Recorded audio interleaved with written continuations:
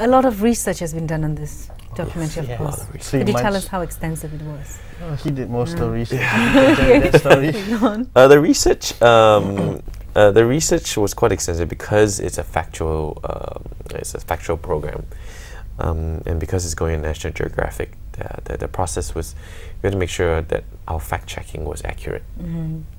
Basically, to give you an example, how stringent the process is every single line in the script has to be verified by the team of NatGeo researchers in Washington. Okay. So basically, whatever we wrote in the script, whatever happened, we'll send it to them. They go through line by line, like, this is accurate. And we have to basically do annotation to verify this. Okay, I have two sources that has said this, so that therefore it's accurate. So every single thing is true, So and it's that all a lot of factual. research, 100%. How long factual. did it take for you to get the whole thing done, the script and the whole? Well, the words whole in? entire process took Yeah. about a year to complete, from the stage of research to filming to editing and getting everything done. So it's you research before, you do research during, and you research after the filming. That's great. And the interesting thing is that you got local crew, Yes. completely 100%. Tell us about that. The one thing, because I film a lot, most of my projects are overseas and for international channels, and for like National Geographic, this is my third documentary with them. And one thing, I travel overseas and I shoot a documentary or story about somebody or something overseas, and I've always thought, why am I going overseas to do all these stories? You know, I can get these stories back home. And I always felt like I needed to come up with a story where I can tell my story of my country. And also one of the things we made sure was, as best as we can, we wanted to keep the whole team as Malaysian as we can. And it's like a point to prove to other people from wherever they come from that, you know, we can do it. We have the capabilities, we have the people, and yeah, we can do it. And I think we kind of proved it with the Silat documentary. I mean, there were, throughout the massive team that we have, there was only like 2 key people that were foreigners. Apart from that, everybody else, everything local. So it had a very Malaysian feel to it. Yes. 100%. 100%. And we're very proud of it. Oh, that's amazing. Could you tell us some of your most memorable moments filming this? I think it's back to the same thing. Right? Well, for me, during the whole process, it was more about work. I mean, I was just concentrating on getting what I had to do. But for the most memorable part was when Joel had the last 3 bouts where he had to actually fight. And I mean, as a kid and a teenager, I learned martial arts myself, and then I went into competitive martial arts.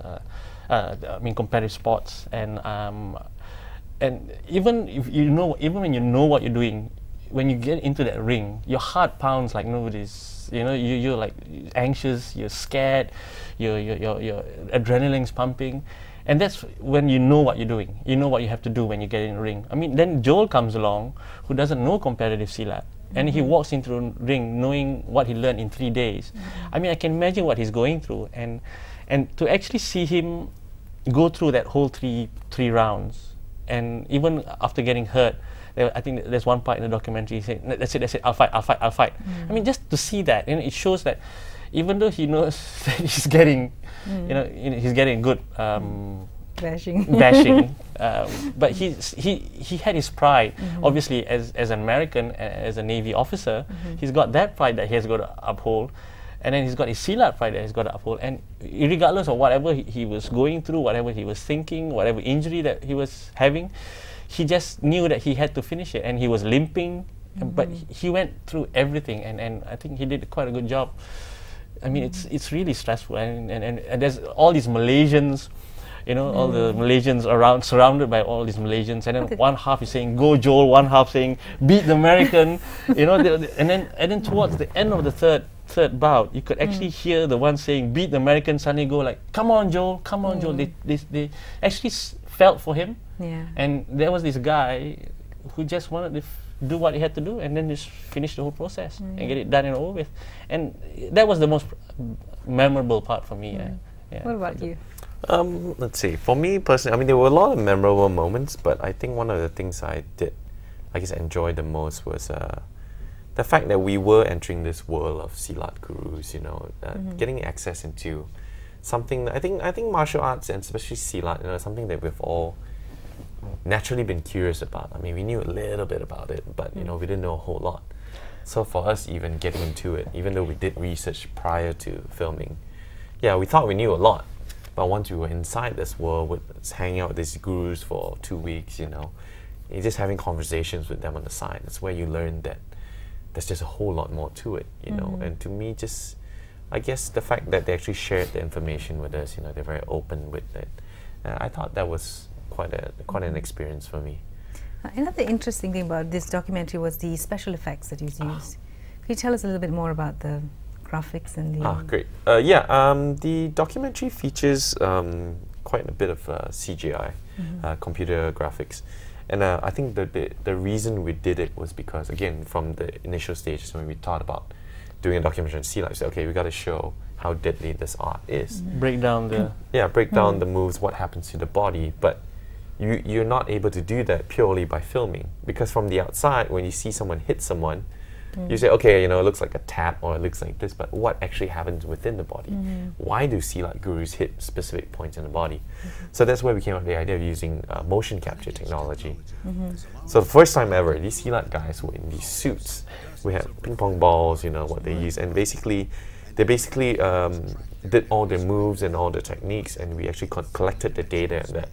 And we teamed up with University of Malaya.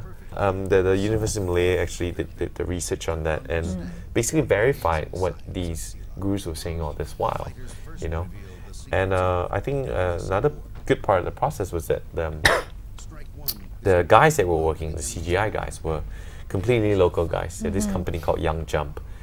And a bunch of great guys, young, they're very enthusiastic, and we were very proud of the CGI that came out with. People who've seen it so far said, "Wow, where do you guys do it?" And I said, "Well, these guys in Cheras, they did it 100% local." In Cheras, they're like, "Really?" Yeah. So don't look down on Cheras anymore. So they're very, very impressed, that Malaysians could come up with this quality, this level of computer graphics. Yeah, it was very interesting. Yeah. Because we got to see the movements, and it was really nice. Yeah. Okay, could you tell us a bit about the locations that we shot? There's some very interesting jungle scenes. Okay, well, we filmed a little outside here of Kuala Lumpur. We basically filmed in Ulu Langat. Right. We did a quite extensive recce of various areas that we thought would work.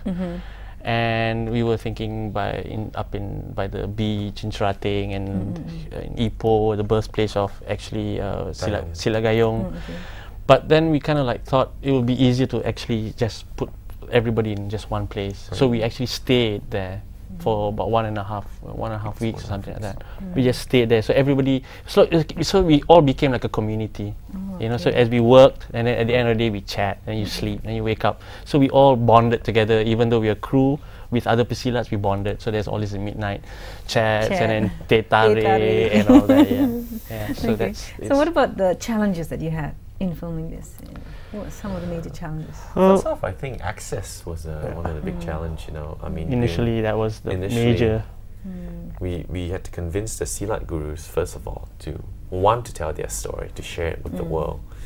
And that was the first stage. And after that, because we involved different parties, because Joel is a Navy officer, it wasn't as simple as to say, okay, hop on the next flight and come here. We literally had to request access from the Navy, from the US, to allow them to release him for the filming of this documentary, to explain why. So that's one thing. And next thing was, there were scenes in the documentary where he basically trains with the Malaysian police force. So getting access into the police force, that was also that. So I guess that was one of the challenges that we faced from the filming side. For me, it's just trying to get it the first time round, because I mean, it's always best to get it the first time when it's done naturally. If I don't get it, if I miss something, I say, can you do it again? You don't get it. The feeling is not there. And the challenge is, because like I said, everything is not staged, so it's real. So you just put him into a situation, and the challenge was to film around him and try to get the best of everything and not be in his way. That was also because he was doing all these moves and all that, and suddenly you're in his way. You know, I mean, I've had a few kicks, you know, in my legs. I mean, during the one in Pulapol, so they were actually having the sparring fights, and I actually got too close, and I got a few kicks. Yeah. And any future projects? Do you see yourself working together on any other future projects in the pipeline? Yeah, of course. Of course. Yeah. I mean, we work well together. We kind of understand each other's moods, temperaments. Good points, bad points, as you said before, and I'm seriously looking forward to work with him, or work with him with him in the very near future, and we've got a few things lined up. Okay. Thank you very much. On that note, I just want to congratulate you all again for that beautiful opportunity to produce a local Silat documentary. And with that note, Fight Master Silat premieres on National Geographic channel at 9 p.m. on Merdeka Day, August 31st. Till then, I'm Lucinda Joseph. Thank you for watching. Thank you so much. Thank you. Thank you. Oh, that was so much easier than what you